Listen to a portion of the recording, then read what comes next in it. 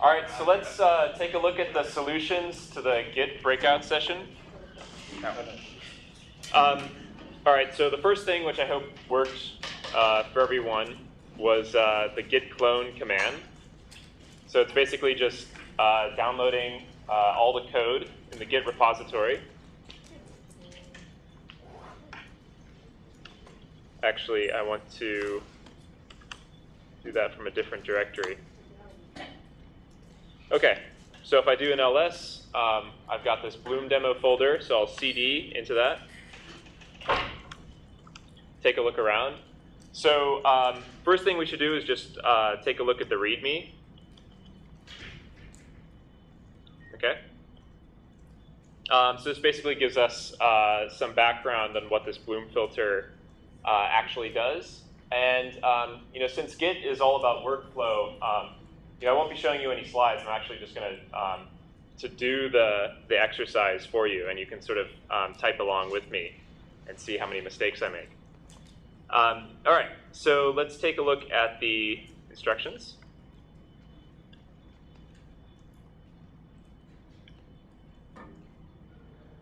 Okay, so the first thing we're supposed to do is to check out a new branch called work. So when you clone into a Git repo, the first thing I'd recommend doing is just doing a git log, and that basically gives you a succinct view of the commits, ordered in reverse chronological order. So basically, the most recent ones are at the top here. All right, so this was the last thing to be done before we cloned it. Okay, so basically, when we create a new branch, we're creating an identical view of the code base. So right now, we're on a branch called master. And then when we create a new branch called work, initially it's just going to have the same code in it. But then we'll change that and keep track of our changes. All right, so we can do git branch, and what that does is that lists all the branches there are, and right now there's just one. And then git branch with an argument will create a new branch. All right, so you see that there's two branches now. And then the asterisk tells you which branch you're on, which branch you're changing. So then git checkout lets us move to a different branch, work. Okay, so now we've switched to the work branch. And if we do git branch, the asterisk is moved. Okay, so all right. So then now on to question 3. Okay, so we're going to add a feature to the program indict that basically prints out the false positive rate. Okay. So let's take a look at the file. Okay. So an option is basically like a command line flag, and you can see that there's already an option to basically skip the things that are not, the words that are not in the dictionary. So I'll just run the example that's in the README.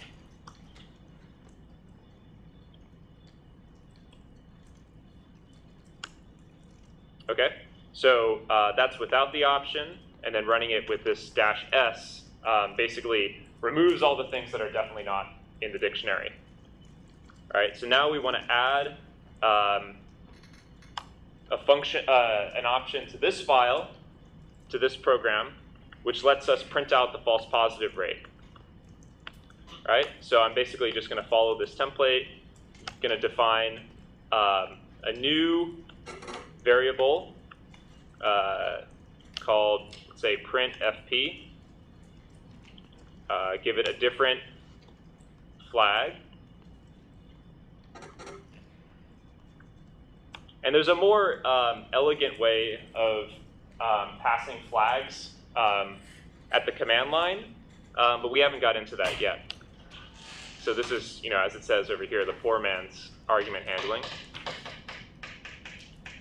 Okay, and then I'm just going to make a small modification to what's being printed out.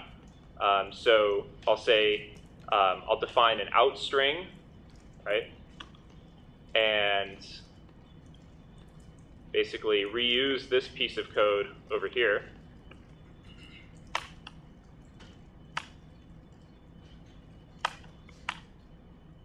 Okay, and then if this printfp variable is true, then I'm just going to append to this out string another string that says what the false positive probability was. And you can see that this is already defined over here.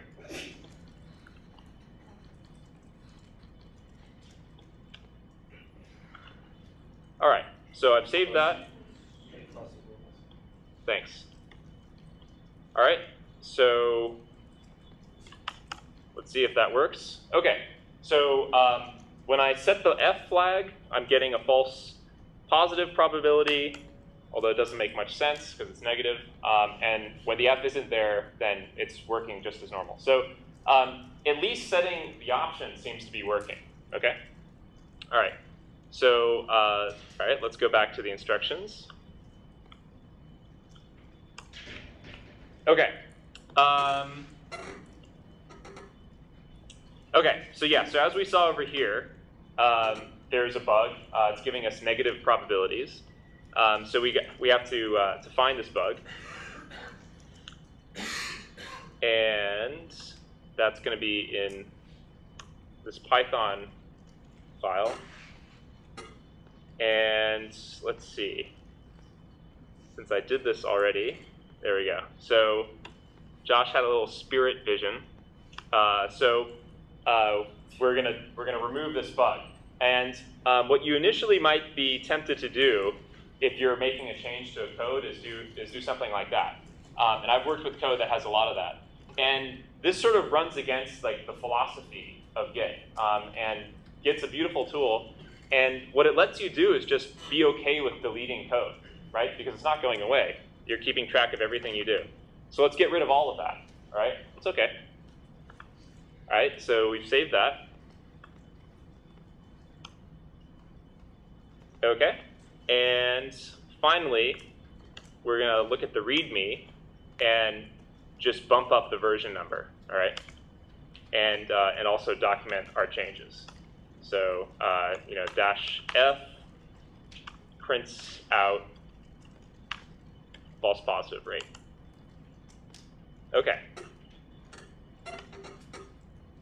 Okay, so now we're going to commit these changes, okay?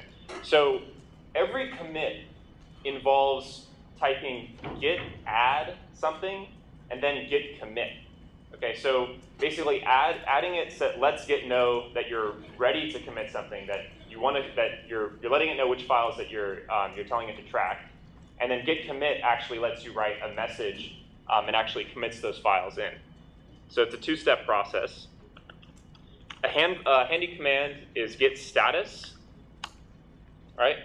And it shows you that since the last commit, all right, so since we made the second branch called work, there are 3 modified files in there, the readme, bloom.py, and indic.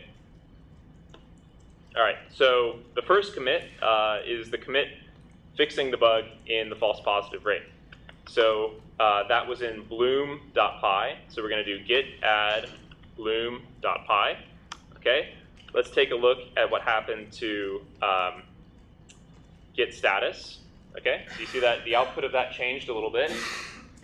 So it says changes to be committed. Okay, so we've added that. So now if we commit, it's going to basically track the changes on bloom.py. But these other things are changed but not updated. So if we were to commit that, these things would still be modified and untracked.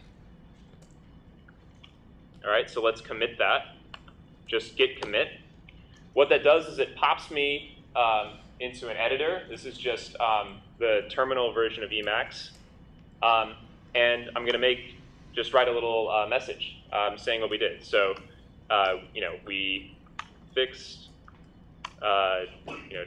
Josh's spirit vision. Okay, we're going to exit out of that, and it automatically.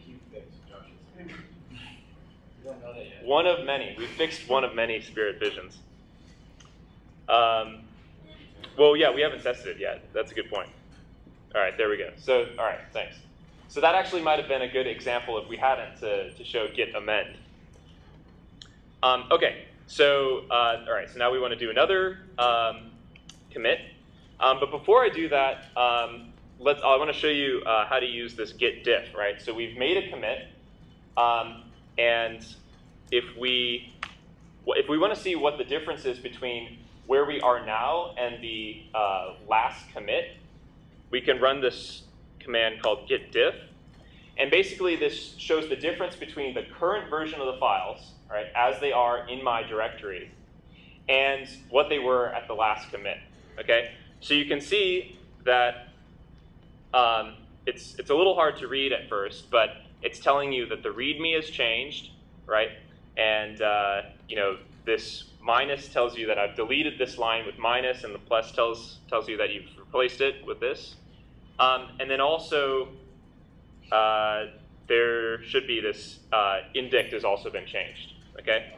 And I actually find that a nicer way to look at this is with color words,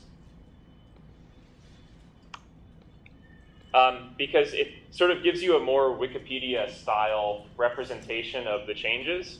So basically, red things are deletions, green things are additions, and then white things have been unchanged, but Git includes that for some context. All right, so this is a good way to see so git diff with no arguments tells you the difference between what you've got in your current directory and the last commit. You can get a little fancier if you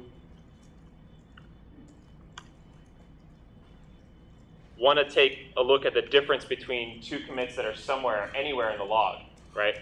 So we can look at the difference between, let's say, this commit and that commit. And you just need to specify them by the SHA, and you don't actually need to type in all of these characters. You can usually do it with just a couple.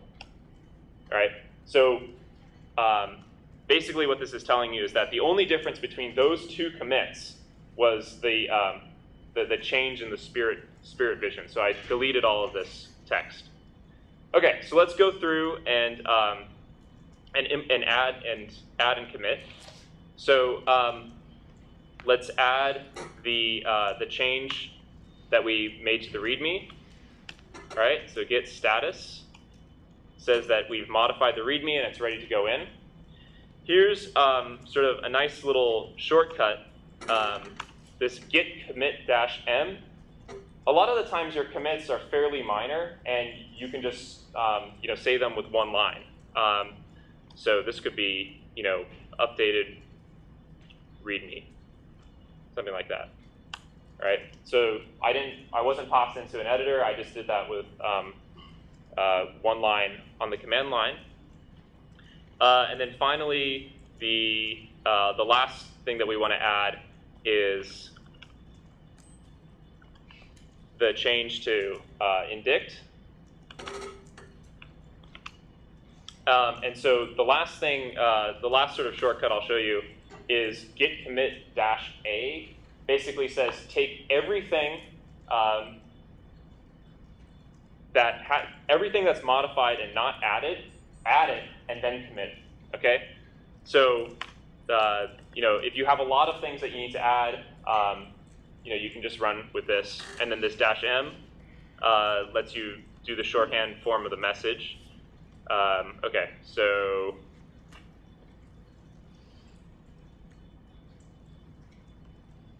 actually, so the modification to indict was actually different from the version number.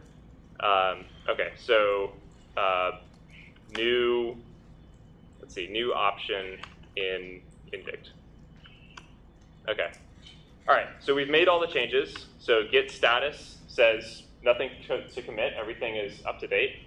And so the last thing we want to do is merge the changes we've made in the work branch back onto the master branch.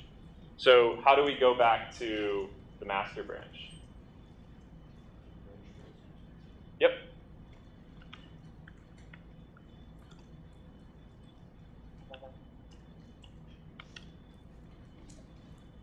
So master, all right, so that command wanted to create a new branch named master, and it complained because there was one that was, yeah, exactly. Okay. All right, on branch master. So then we can just do git merge work. So what that's going to do is we're here. We're on master. This is where we are right now. Work has moved ahead by several commits. And basically what we want to do is basically merge in all of those commits and basically fast forward master so that it's all the way up here.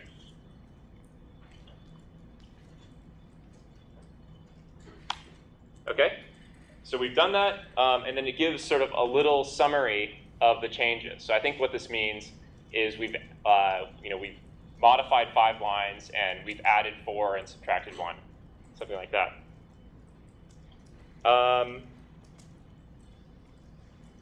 Okay, and I guess the last thing we want to do is tag it. Git tag. Do you want to show what the branches are now?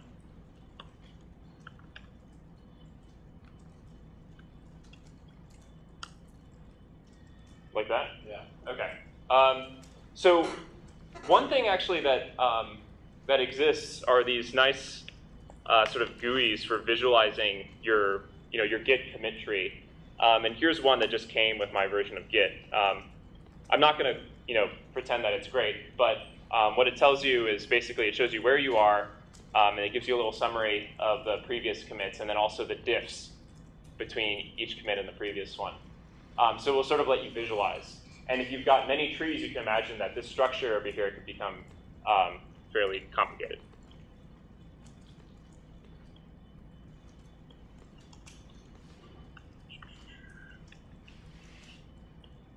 Okay, and I actually forgot how to tag stuff. So does anyone want to give me some help? Ah. Okay, let's see. So,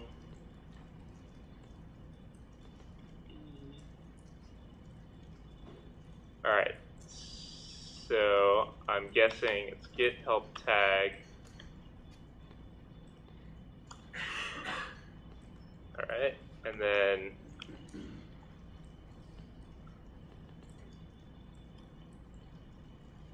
all right. So you can see that this tag has been added to the current. So just a little addition. If you use a -a for the git tag command, it's what's called an annotated tag. So it will actually annotate with the author and the time, which is usually what you want. So this, what you did here is a kind of a lightweight tag. So it just kind of creates a tag quickly. But if you want to have a version release, you usually do an annotated tag. Okay. So basically, you can think about it. It's the same shortcuts that you do with commit. Is -a for annotated and -m to create a message on that annotated. Okay. Yeah, I hadn't actually seen tag before today. So what's the purpose of the tag? Purpose? It's basically just putting a label on the state that you're in. So you say, okay, now this is something that this is a milestone for my software. I want to give it a release name, or I want to say something about that. And then you can always go back and check that out. So imagine that after 2 years, you still think that version 1 was better. You can actually go back to version 1. You don't have to figure out which commits was it that corresponded to version 1. Yeah. If you merge them, why does it still say up there that your branch is ahead of master by 3 commits? Origin. So origin master refers to the branch that's on GitHub, right? So we cloned that repo. So yeah, so that version of master on origin is still behind us. So we would have to push. We'd have to push to the Git repo on GitHub to make that one come up, up toward our current branch.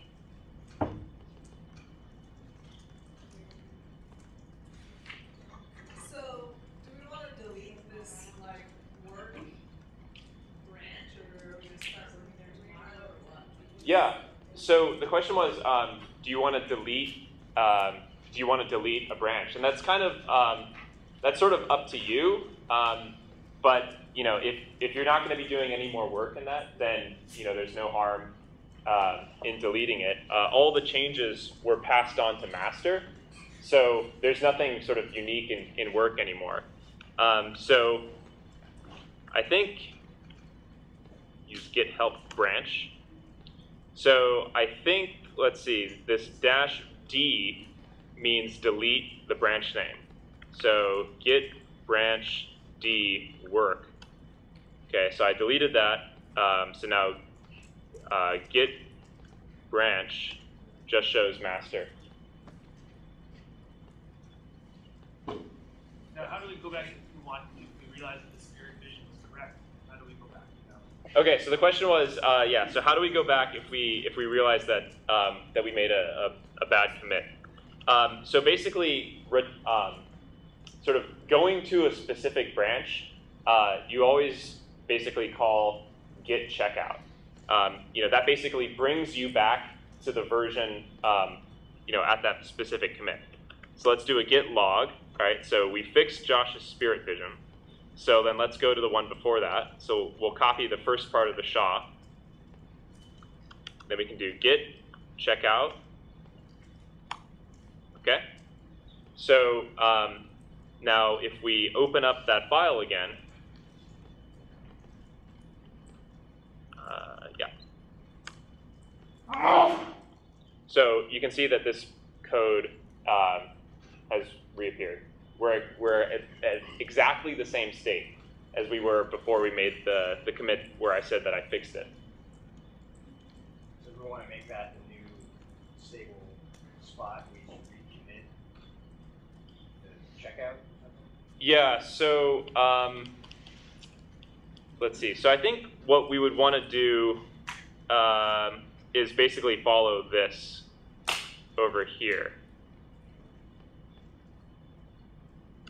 So I don't know. Let's call this spirit. Yeah. So what git checkout /b spirit did was it basically said create a branch called spirit and then check out that branch. So now if I do git status, it says I'm on branch spirit. Git branch should say that there are two. I'm on spirit, and now we can start going and making new improvements to spirit vision. But you can move over to master and then merge spirit into master. But the problem with that is that you have all the new changes. Sorry, spirit doesn't know about the changes you made after spirit, because you're pointing to the first sort of hack that you did. But if you now did a merge, that would give you back exactly what you want. Right? You've got all the other changes to the other files, but you've got this spirit vision back in. So let's take a look at this sort of representation over here. So it basically says that we've moved back in the tree. And then if I switch to master,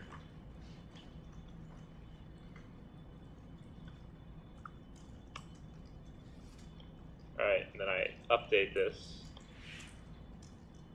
All right, so you see that we switched and we moved forward by 3 commits.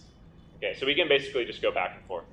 And if these two things diverged, you would see these two branches sort of split off. And then, you'd be hopping back and forth, on these leaves.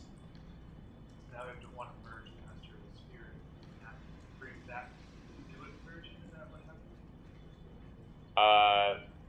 Yeah, so if you wanted to merge, all right, so let's move into spirit.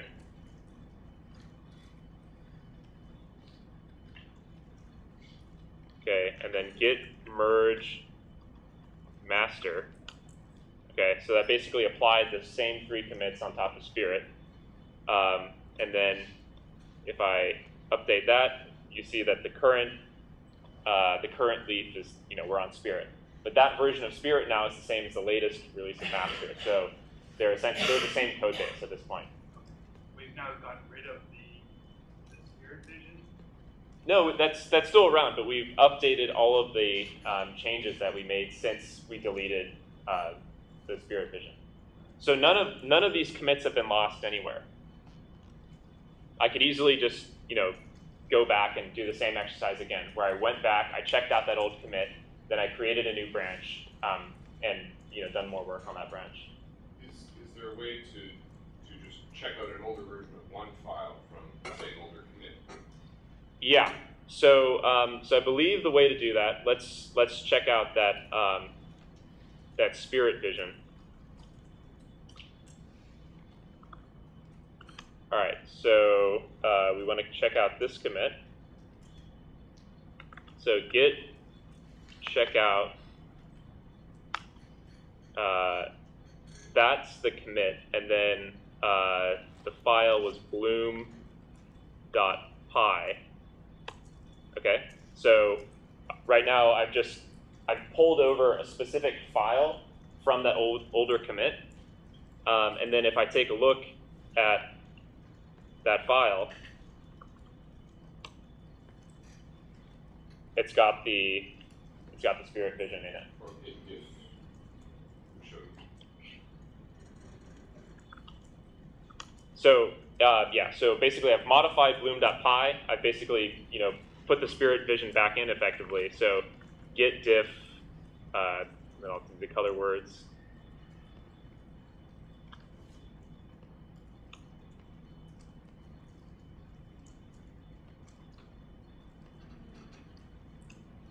Because it's staged. Do cache. Minus cache. My dash cache. Cache. Okay. So that's because I haven't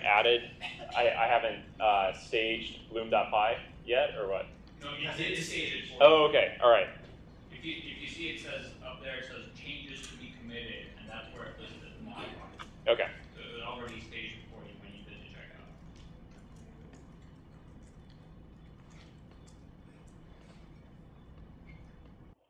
Okay.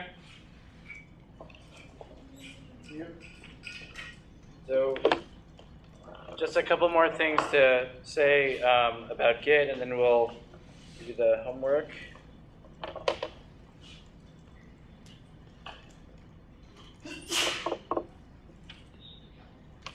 Maybe. Here's GitHub. Here's me logged into GitHub.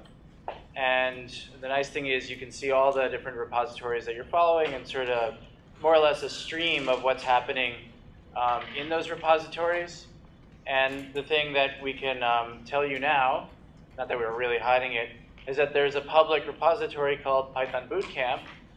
And this has all of the edits and all of the additions that we've been making as counselors over the last week or so. And you can see as we're all basically different people are committing, you'll wind up seeing all the different, you'll see all the different names here. And I can see what Barion's done and get to his homepage. Here, Isaac is the one who did the last commit. I can look at the data files, not be math files, data.txt. So GitHub knows how to render certain types of files for you nicely. In particular, it's pretty good at rendering Python files. And makes it nice and pretty. And you can look at the history of that. That's a pretty boring history because I haven't changed much. I just added it once. But if we were constantly changing that, you'd see it. There's the thing about blame. If I actually just want the raw data, I can link to that. It doesn't yet know how to mark up IPython notebooks, but that NB viewer thing is sort of a starting point here. So here you see this is essentially just JSON. for those that are comfortable and familiar with that. But it's a pretty nice environment to work in. And you can even see that it knows how to render Markdown, which is basically how we worked on the schedule. And people can change their name, change what they're willing to work on and things like that. And we basically did all of our development of the bootcamp within GitHub in a public way. So we weren't blaming each other for too many things. We can take a look at how this all wound up getting developed over time. This is a calendar essentially up here, and I can scroll around. And what you see here are these different,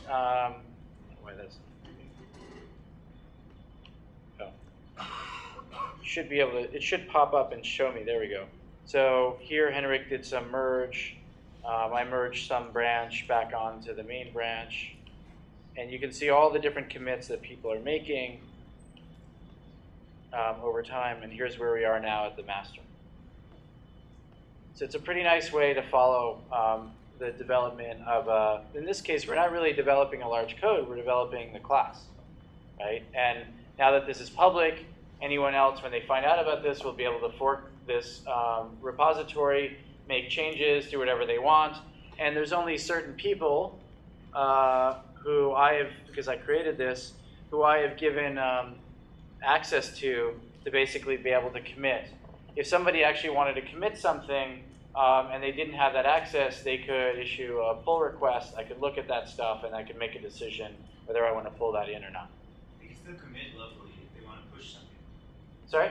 Oh, sorry, yeah, they can commit locally. They can build an entire other thing, and eventually it'll become a Perl bootcamp, right? And they'll reuse all of our slides, and they'll just take all the Python out. And then they're going to say, I want to merge this into the Python bootcamp, and I'll say, absolutely not, right? But then they'll just have their own repository, and now they've got something which is just totally different. But they will retain the full history of how everything got developed. So you can see we've got open repositories. I have a couple closed repositories, like we're writing a paper, and I just want to have a place to push this to, and I've got a few other collaborators, and I want everyone to see all my dirty laundry, but I do want to keep all my version history. That's a totally fine way to go about it. You have a question? Yeah, is there a question? Yes. So all the current versions from Bootcamp, are they pushed to the agenda website? What's that? All the current versions in Bootcamp on GitHub, are they all pushed to the agenda page? Yeah, so basically if you notice, if you just mouse over a lot of those links, a lot of them are just pointing back to the GitHub. And so like all the notebooks, as soon as I update a notebook, effectively the agenda page is updated without us having to do anything. You generally think about pushing files like Python files and scripts and maybe a couple of text files over. I've been pushing over Keynote files, which are basically binary files, pushing over PDFs. That's generally, I would say, frowned upon to be sort of polluting your repository with binary files, because if somebody wants to clone it, it's going to be like a 100 meg directory because it's a lot of binary stuff. It's not illegal. It's still open and free, so anyone can use it. But generally what you wind up doing with Git is that you more or less think about it as sort of committing more or less code that you're writing. Or if you're writing LaTeX or something, you commit that. But once you start committing large amounts of binary files, that's not usually a good idea. You usually want to sort of point off to another place where that data might live. I felt like we had just a few enough number of PDFs and Keynote files that it would be okay to put it in there and no one would get too upset about it. So GitHub has as their mascot something called Octocat. And there's lots of different incarnations of Octocat, which you can get at here. Octodex. Their artists are apparently paid way too much and have way too much free time. Somewhere on here, there's an Obama version of the Octocat. There it is. Yes, we code. So now you know where that comes from. And there's the Tron version of that as well. It's a pretty cool company, and they're, as I think Henrik said, they're kind of doing great things for sort of development in general. So we're hoping that all of you will wind up adopting Git, but then many of you, if you are able to work in an open environment, will use something like GitHub. And they're not paying us that much to say stuff like this, just in case. Okay, so let's take a look at the homework. Were there any other questions about Git? No? Okay. So homework 2 is essentially a simulation. It's a Monte Carlo simulation. And when in Monte Carlo, you should be thinking about money. So we have a question, basically. And we have this notion that we walk around all day. We pay for stuff with cash. Many of you have credit cards and your debit cards. You just pay with that. But in the olden days, we used to walk around and we used to have cash in our pockets. And we used to pay for stuff. And the probability that you have to pay exactly $1, exactly $5 is obviously pretty small, especially if you go to the supermarket. You more or less have a random chance of the final bill being between 0 and 99 cents with some integer offset from that, right? So the question we want to know is, at the end of the day, after you've paid with X number of transactions, how much change are you accumulating? And now we want to know how much change are you accumulating, say, at the end of the year. And I want to know the distribution of coins in your money jar at the end. So we have a couple of different ways in which we set up this problem. And you'll be essentially implementing this. And obviously, we want you to think about this in an object-oriented way. You make X purchases each day with petty cash, starting out with only bills in your pocket. That is, you start off with lots of bills. You've got no change in your pocket. Each purchase has a random chance of costing some dollar amount plus YY cents, where YY goes from 0 to 99. You always get change in the smallest number of coins possible. For instance, if you have a purchase for $2.34, then you assume you acquire 66 cents in change, and the smallest number of coins that you can get back for that is 2 quarters, 1 dime, 1 nickel, and 1 penny. If you have enough change to cover the YY cents of the current transaction in your pocket, because you're accumulating that throughout the day, you use it. Otherwise, you accumulate more change. For example, if you have $1.02 in loose change and you have a purchase of $10.34, then you use 34 cents, or as close as possible, in coins, leaving you with 68 cents. We're not being exact about how to do this in all the edge cases, so you'll have to figure out how you want to implement this. At the end of the day, you dump all the coins that you collected in the day into your money jar. Here are the questions that we can now ask once you set up the simulation. What is the average amount of change accumulated each year, assuming X equals 5? That is, you have 5 transactions a day. What's the 1 sigma scatter about this quantity? So you're basically going to run many, many iterations of this where you're setting X equals 5. And because you have a random number generator as part of all this, that is how many, what's the value of the transaction that you're doing, where you're doing 5 transactions, you're not always going to have the same amount at the end of the year, right? And so we want to know, what is the total amount of change that you've accumulated, and what is sort of the scatter about that? If you think of this as a normal distribution, this is the 1 sigma. This is sort of what encapsulates 68% of all the trials that you make. What coin, quarter, dime, nickel, or penny, are you most likely to accumulate over time? What's the second most likely? And does your answer depend upon X? So if I only do 1 transaction a day, do I get a different answer for the total number of coins that I have than if I do 10 transactions a day? And you can choose a couple of different X's to try to figure this out. I thought this was a very interesting question. I always want to know this answer. When you're a professor, you want to know something, you just assign it. And then you hope somebody comes up with an elegant solution to it. Let's say you need 8 quarters per week to do laundry. How many quarters do you have at the end of the year? If you don't have enough quarters at the end of each week, use only what you have.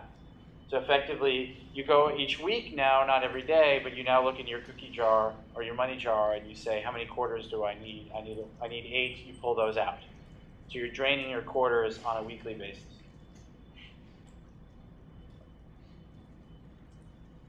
Okay, so here's how we think this might happen. Write a class called cookie jar that knows how many coins it has inside, how many transactions is completed, how long it has been filled for, etc. You might write a function which takes an input transaction amount and returns the total number of coins as change in a dictionary. For example, if I said calc change 3.45, that means that I have to generate 55 cents in change and so you need to go through the logic to figure out how many coins you're getting back. In your run, you might instantiate the cookie jar and have its run method perform all the transactions for 1 year, and maybe you do this 50 times so you can get a good sense of the spread of the results. This will take a little while to run, and it'll take a little while to code, but that's why you have tonight. I told you it was going to be painful. Any questions about sort of the setup and how you might go about this? Everyone's got it? It's interesting enough to keep you motivated to write object-oriented code? Sort of. The winner gets a quarter. Are there particular advantages to doing it object-oriented in something like this when you only have one specific cookie jar? Well, there's one which we won't really show you how to do for tonight, but you'll see tomorrow, is that you could run 50 parallel instances of a cookie jar. So you could run it over multiple cores on your computer, right? So if you've got 8 cores, you could use all cores to run as many cookie jars as you can per year. If you want to go outside of your computer, you can use all the great parallelism that's exposed to you in IPython and run it on an Amazon Web instance, or Amazon Web thing, right? So you could actually spin up a whole bunch of computers, and you just ask this 50 times, and with the same exact parameters, pull back the results, and do that. You don't have to do this in an object-oriented way, but the idea that you've got a bunch of transactions, you're saving the results into those transactions, makes sense that the sort of atom of what it is that you're carrying around is actually the physical thing that you're carrying around, which is the cookie jar. You could go even more atomized from that and talk about, an object being in your pocket, right? And what's inside of your pocket. That's much more of a container. But the idea that you as a person are walking around and you're doing transactions, think of a transaction as a method that essentially operates effectively on the cookie jar, right? Yes? The way it's originally written, it says you dump the change into the cookie jar at the end of the day, so you also need a pocket class. You could do it, yeah. I'm not trying to say there's only one class, but I was thinking of cookie jar as perhaps the base class. Yeah. You could imagine pocket as a subclass of a cookie jar. Any other questions? We'll be around for a little bit now if people want to start coding. And then tonight, some of us will try to be on the IRC channel. If you need help immediately and you're not getting it, just send us an email and we'll also try to respond to that very quickly. We'll see you all tomorrow.